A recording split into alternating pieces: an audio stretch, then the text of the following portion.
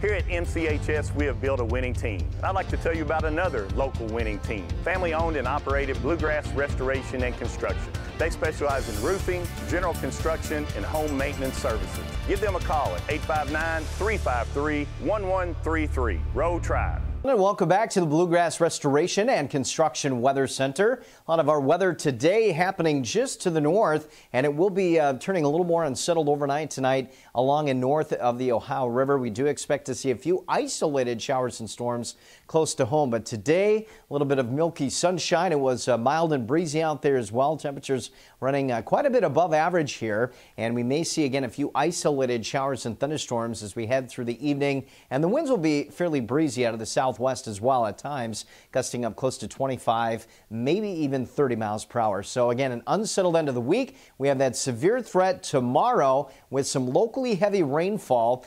For tonight, again, the best chance of any severe weather is really well north and west of us again, but as we head into Friday, we are going to be watching that severe threat moving in overnight Friday, early Saturday morning. The greatest severe threat is in those orange and red colors farther south and west of us. Just north of town, we do have flood watches in place since yesterday. They've been expanded farther north and east of us, so we're going to be sitting just on the edge of that heavy rain, though I think we are going to have some pretty heavy rain close to home as we get into that Friday and Friday night time period, but maybe some isolated 4 to 5 inch amounts as you head into southern Indiana. So this takes us through 7 p.m. Saturday, close to home, greater Richmond area, chance of about an inch of rain or more. Again, thunderstorms expected Friday into Saturday, and then quieter into Sunday at 62. So this is a look at our forecast tonight. Again, isolated showers, some thunderstorms, better chance of that though north, and we will stay somewhat unsettled into Friday, but it is overnight Friday